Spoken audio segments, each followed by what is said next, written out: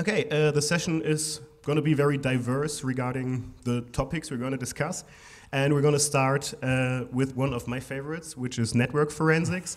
And I think most of us have probably struggled with network analysis, scrolling through Wireshark, making sense of all the data and stuff like that. I have, so this is why I'm pretty excited to announce our first speaker, Milan, who's going to take a step toward graph-based network traffic analysis and incident investigation? Oh, it is there.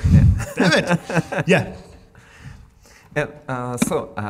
Thank you. I would like to introduce my research where I will compare some tools that we typically use for network analysis. Then I will show how we use our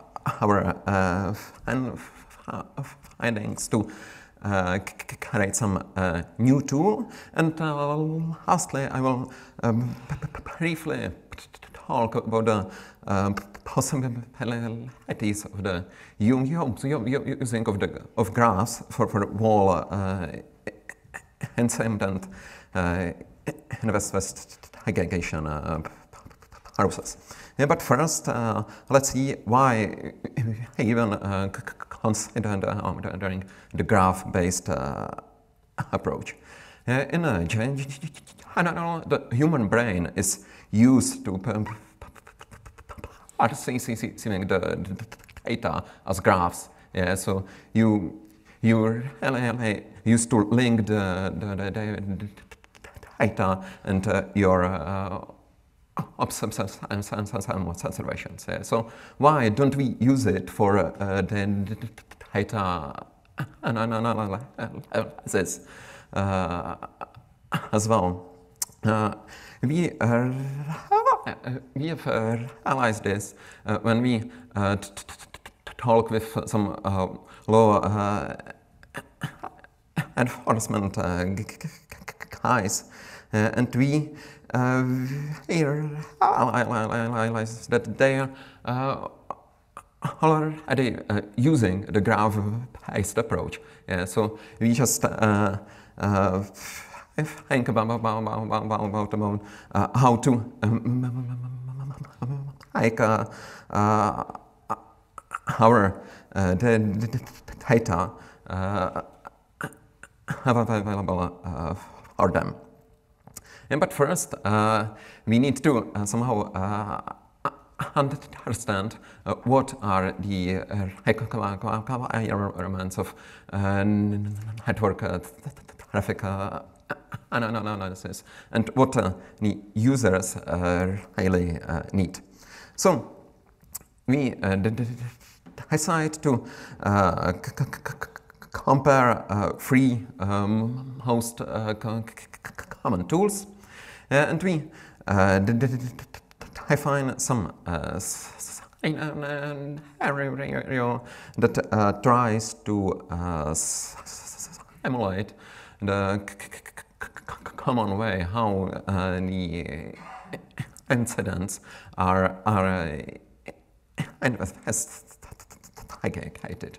Yeah, so first we know how the malware get on the machine. Then if there was some exploit or if it was phishing or something like that. And also we need to figure out if there are some command and control centers, and if there are some other devices that are infected. So that are some common questions we have when we try to investigate the attack. And we select cyber-check dataset. It's a dataset from a large cyber security audit exercise. It contains panican and malicious traffic, and we have the capture for a whole day.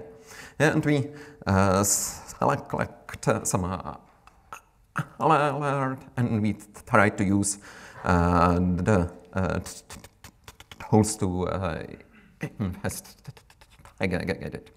So first, probably you know Wireshark, yeah, you know how it works. So it's really useful tool, and you want to investigate network on a microscopic level. But for a large traces, it's really hard to work with it, as when you type some filter, it takes several seconds to show you some results. And when you have a lot of questions, then it really slows down your work. So it's really good to answer the first two questions. But for the rest, you need to have some global overview of your data. So that's I mean, we realized that Wireshark have.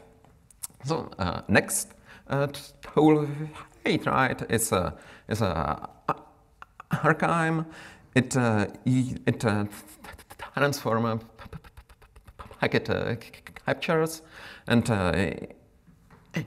tags them and provide you some nice interface where you can search for some specific traffic features. It's really rich and in opposite to Wireshark, it provides you some more global overview of the data, and also it's the only tool that have also some graph visualization, but only in a limited way. The last tool, it's my favorite one. If you don't know it, it's really hard to try. It's a desktop application that transforms the pickup using Zeek, and then it allows you to interactively search and filter his log, and also it's nice that it is also able to correlate his logs with alerts and has from but you can associate some logs. The advantage is that it has its own query language, so you really need to learn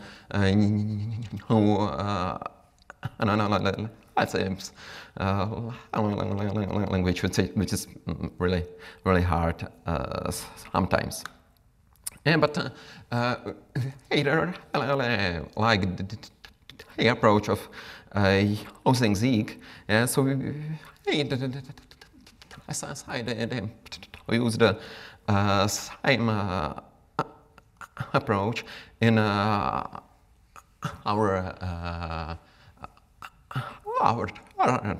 tool.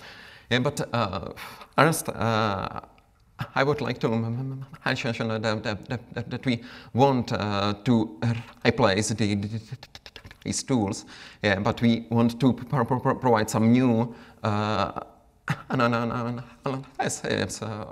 options that these tools are missing. And so first, one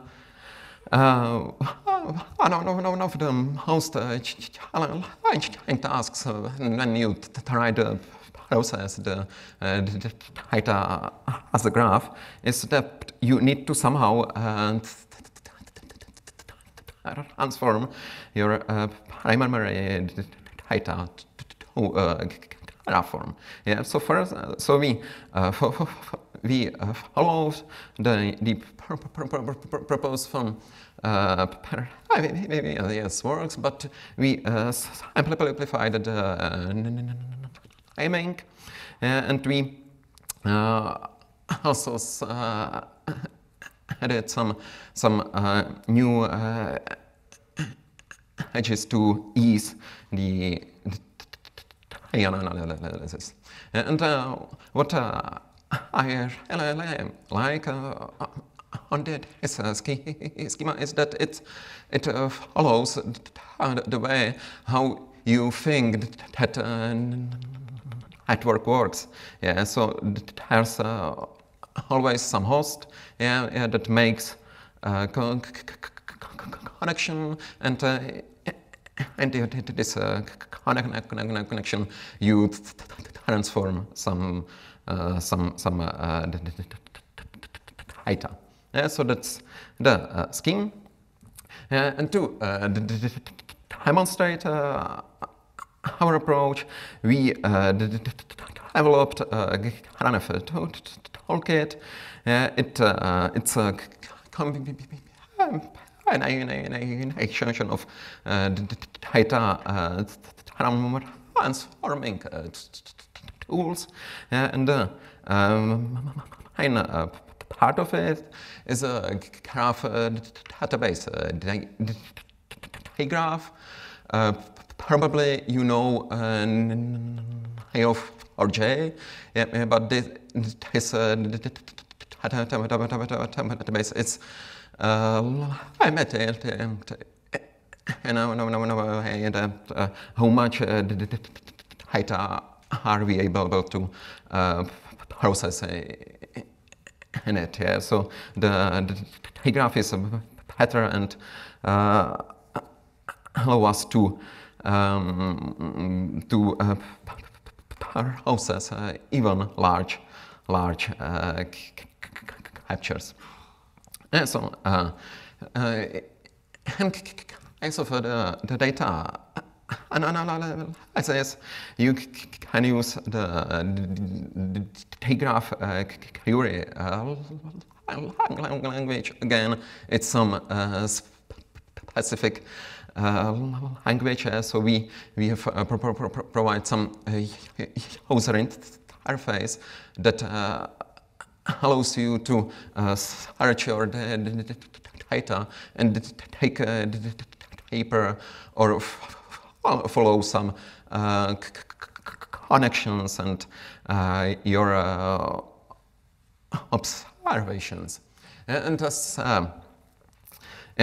the nice thing about it is that you really see your raw data and your connections, and also you can see some patterns. Yeah, so for example, scans has some nice star. Yeah, I have only short connections, or when we try to detect some botnet, again, it's a one host that communicate only with some other host, and have as a visualization you can simply see it. So that was regarding the network traffic, but our approach or our goal is not to analyze only the network traffic data, but also to process any other data we have. So we really want to process or query data from threat intelligence. Yeah, I also want to connect our observation. Yeah. So, for example, we know that behind these devices is only one person. Yeah. So we can travel to the graph to check the person and then see its connections with some groups and to search for some next traffic. And also to follow the today's keynote, our ultimate goal is to get alert and investigate the network, and then go to the process that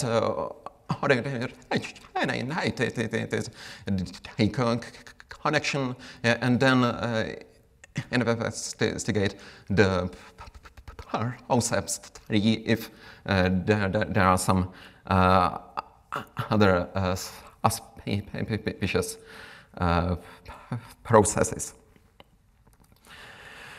So to conclude my short talk, I would really like to stress out that graphs and graph-based thinking is a nice and new way how to process the data, and now maybe you know that a lot of tools now provides a graph OLAP, so you can really query new data as a graph, and then incorporate them to your analysis. And so that's all for me. If you are interested in the you can check the website, and I'm really yeah, and that's all. Thank you.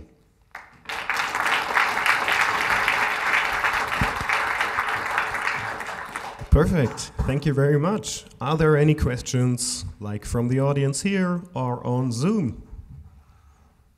Yes, there's one. Oh, I need to work up. Thank you for the presentation.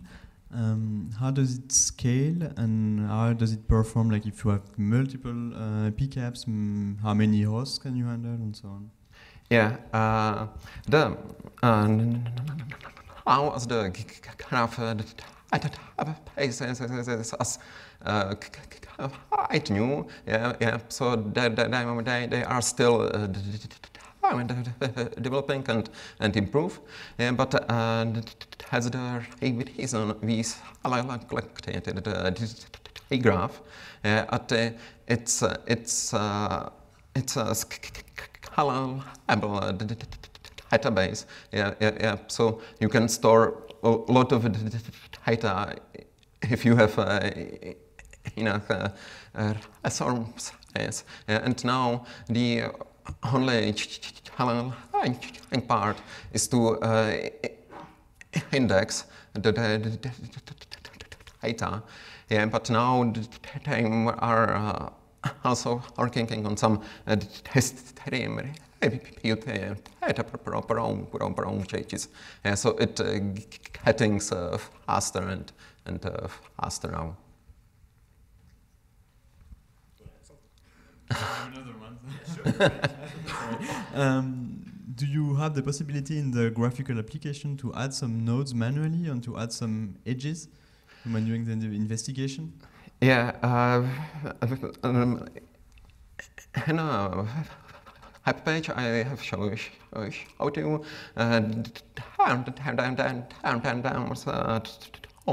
with some holder with his station. But now I think within a month we will release the new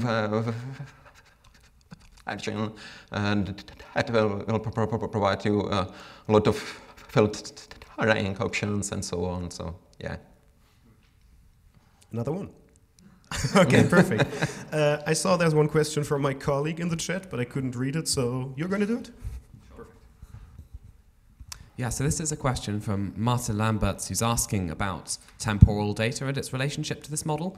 He asks, he was wondering what metadata is stored in the connections in the graph. Is it just simple data, like is it connected to or responded? Or can you also store things like the number of bytes or packets transferred? Could this be used to detect various connection patterns? For example, something might be established, like a connection every n seconds. Yeah, he follow the clocks. Yeah, so have on the host node that's only IP address, but in a connection node we store all the data that Zeek provides, and it's the same for let's say DNS traffic. Yeah, so you can search for a node with some specific query, and then again take deeper to some related connections. Brilliant, thank you very much. Yeah, thank you very much, Milan.